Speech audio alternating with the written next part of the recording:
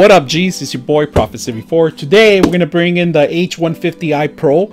It's an RGB water cooling system for the CPU, not the GPU, the CPU only. So we're gonna go ahead and unbox it here and see what you guys get. Corsair, you know, Corsair does some great brands all the time. They do great stuff all the time. Now we're going all Corsair here. We're doing the water cooling system and a tower Corsair. So right now we're just gonna unlock this. We're gonna open it up, see what you guys get when you purchase something like this. And this is another part that we're gonna add to it. Now RGB Lighting is gonna do a Christmas tree lighting. Pretty much that's how it's gonna look like inside. But let's take a look what's inside and what you get when you purchase something like this. All right.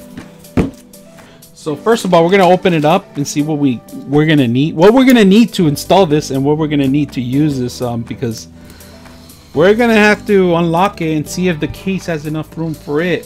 So just to make sure that a lot of cases, if you purchase this, make sure you have the right fittings for your case, you know, or you're gonna have to make changes on your case, or you're gonna have to buy a new case. So this is a pretty large one. It's a little large one. We're gonna talk about how large it is. I mean, the box itself is like over 19 inches.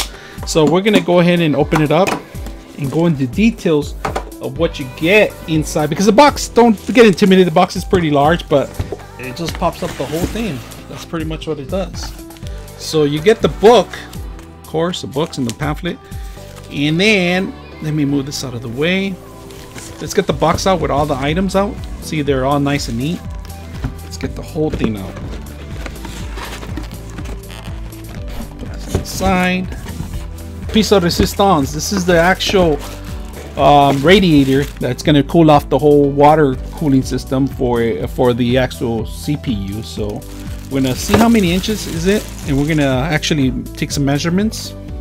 So on this one we're looking at close to 15 and a half, actually a little bit over 15 and a half by a couple of centimeters, you know. So it's 15 and a half and by 4.5, a little bit more than 4.5, you know, just a little bit shy of 4.5, so it's not that bad.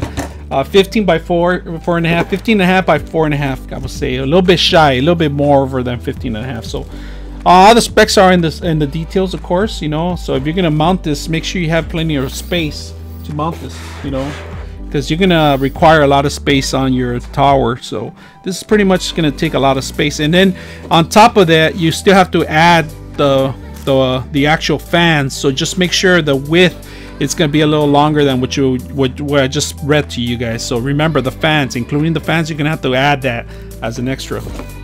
So I'm gonna move this out of the way. Let's take this out. Like I said, the CPU mount, it always comes with the thermal take already. You don't have to add anymore.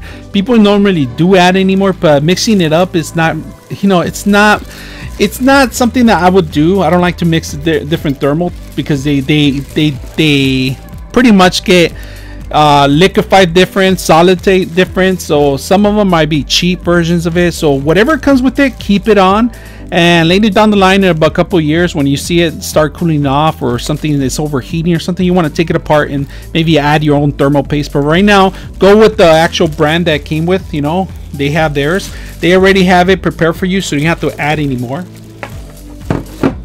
Of course, the fans, the mounts for the actual CPU are included in here.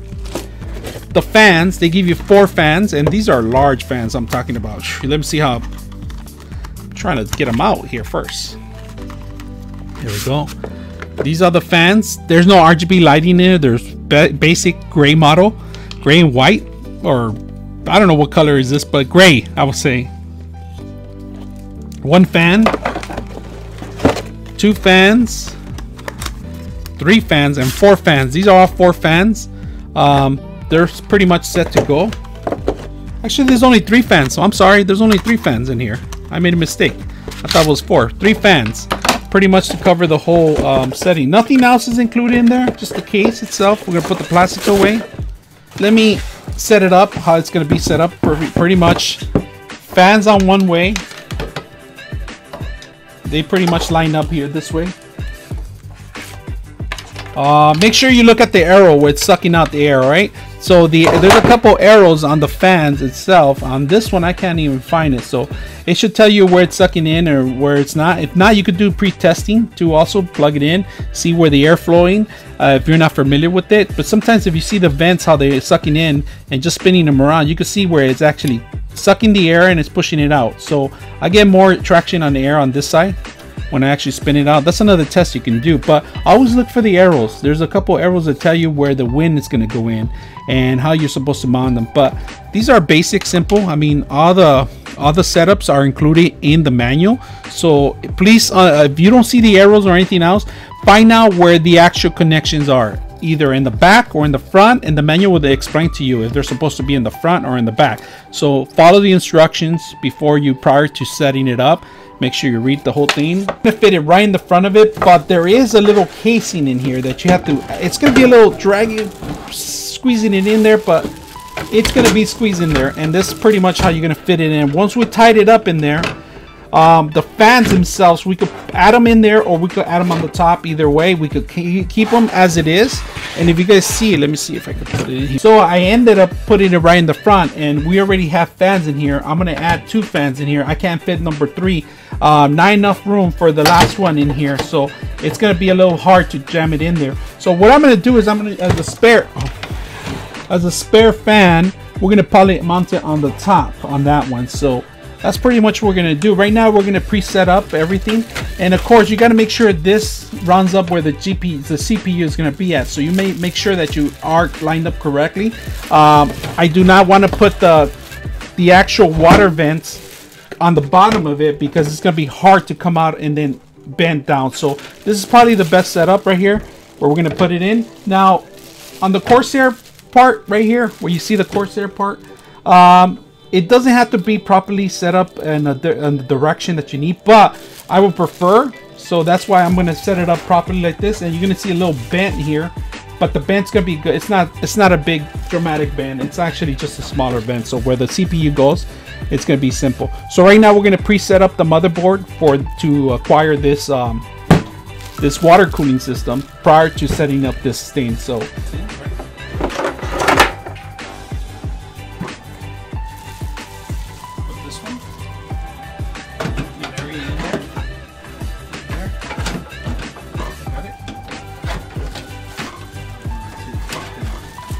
line it up where this one, you're going to do one first, right?